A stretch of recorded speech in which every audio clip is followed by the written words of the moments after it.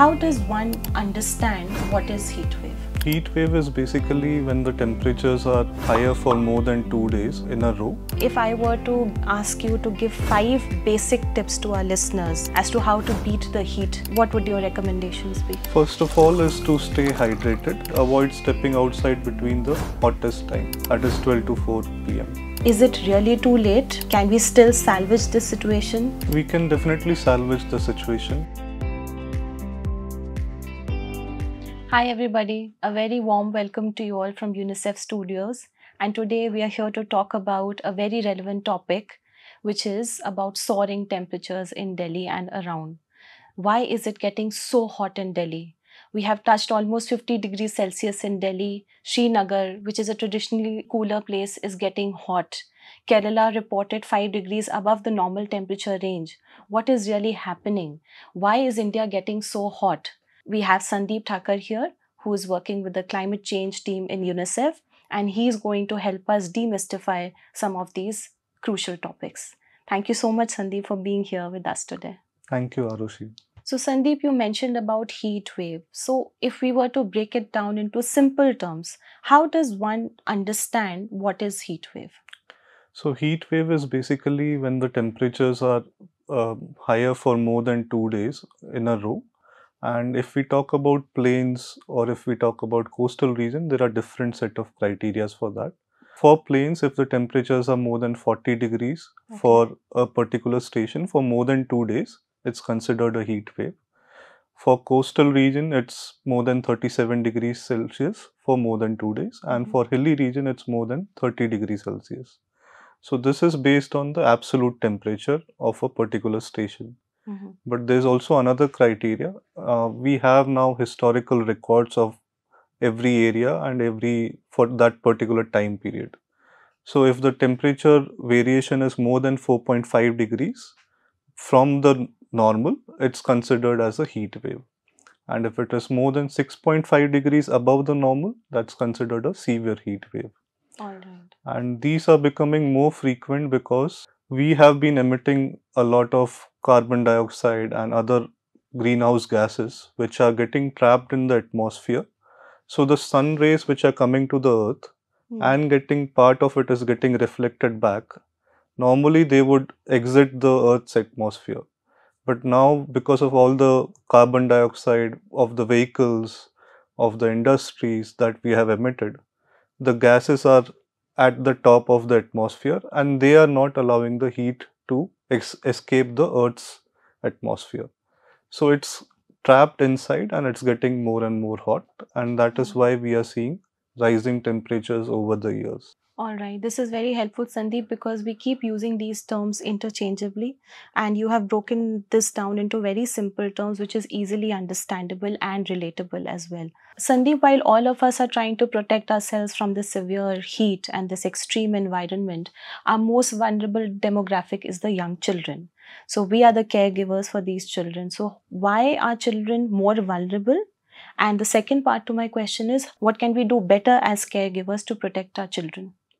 So children are more vulnerable because as a growing body, their organ systems are not that well developed. So their blood circulation, their heart, they are still in the developing phase. So they cannot sweat as much as adults. The surface area is higher. Many times they play outside and they are exposed to higher sun exposure.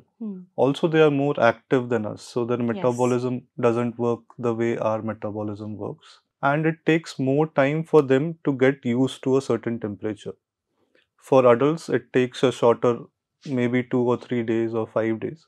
For children, it takes 10 to 14 days to get used to a particular temperature range. So that is why they are more vulnerable. They don't adapt so fast to that temperature.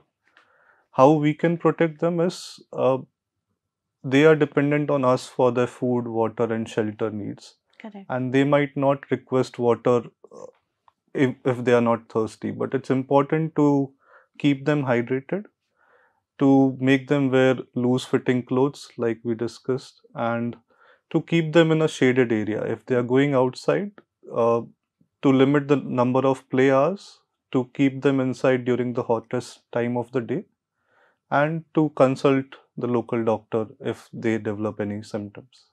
Basically, to keep a watchful eye on them and Yeah. to prevent them from going outside the house during the peak heat Yes. hours. Yeah.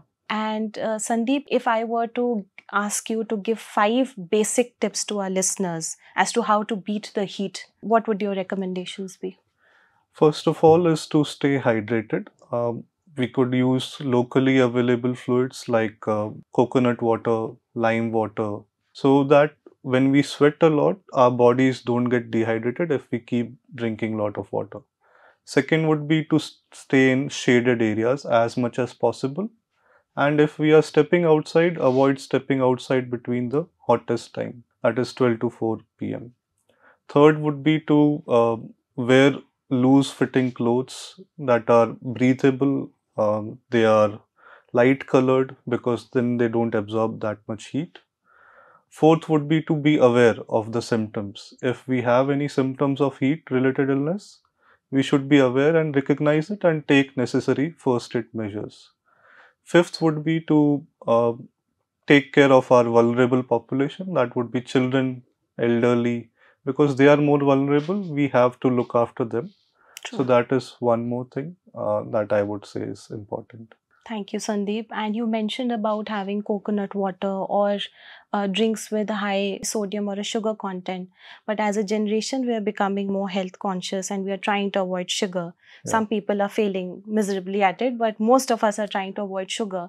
So, for people who are strictly shying away from sugar or are diabetic, are there any substitutes that you would like to share or recommend for them? So sugar is not that much important, but it's important to have the salt part of it. All Because right. when we sweat, salt is also excreted in our with the water. So sugar is something to avoid the hypoglycemia level. Even for diabetics, we can have a low sugar drink like nimbu pani or plain water with Without salt. sugar. Yeah. All right. Those are good points. Thanks, Sandeep. But let's say there is somebody who has to be out there because all of us cannot stay indoors all the time. So let's say somebody has been exposed to high temperatures or the sun for an extended period of time and they suddenly start feeling giddy or uncomfortable or uneasy. So what is the first reaction or the first response that we should be, how to deal with that situation? So this is called as heat stress, when the body is not able to release the heat from the and first thing is to be aware and recognize that this is due to heat. Correct. All of us have the responsibility to easily identify. That is the E part. We have to identify the symptoms of heat related illness. Like you said, feeling giddy, feeling lightheaded, sweating excessively, or having a rash in our body. Sometimes, if severe cases, we have nausea, vomiting, or even unconsciousness.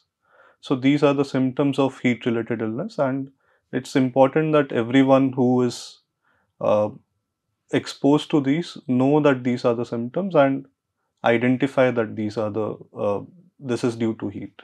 So basically, being alert, being Yes. aware, and taking immediate action, and going to a health facility immediately, and not ignoring the signs. Yes. Something that is happening to your body is not right, right? Yes.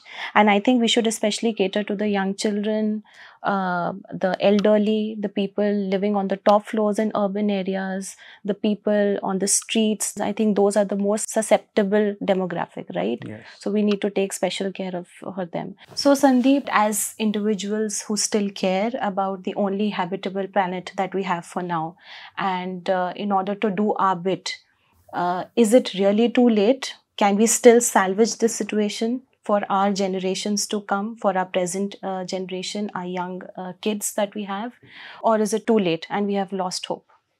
We can definitely salvage the situation, and at individual level we can reduce our carbon footprint, that is the light we use. So we can replace our old tube lights and bulbs with LED bulbs. We can adapt solar energy, solar powered panels for our heating and for our lighting. True. We can also keep in mind while we are designing our homes to keep it in such a way that the cross ventilation is good. That way our air pollution levels and our heat levels are maintained.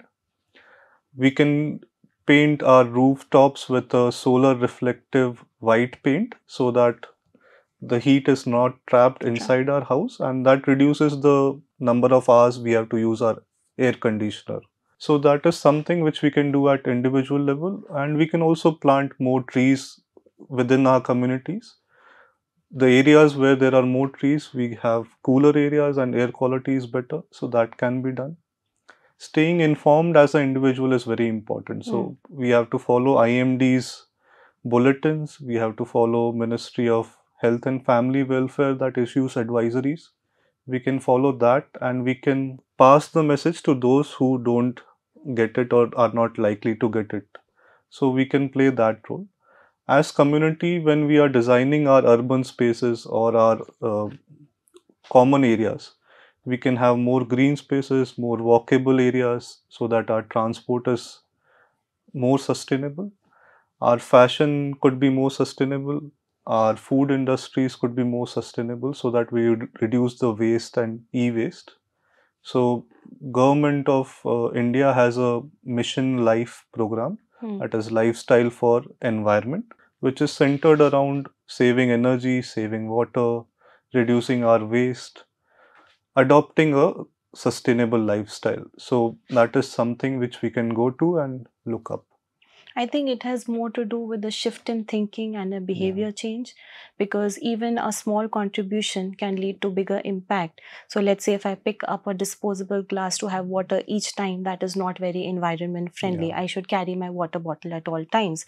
And let's say if I'm driving from Noida to Gurgaon all by myself, I should start thinking around carpooling options and such. So I think at an individual level, it's basically a shift in behavior, and these are the things that we need to constantly remind ourselves so that it comes and inculcates in our daily behavior, I think. Yes, and also Arushi, what we can do at individual level is, when we are inside our homes, we can have a misting fan, or we can wet our curtains so that the air that is flowing through the house is moist and the temperature in our rooms is reduced.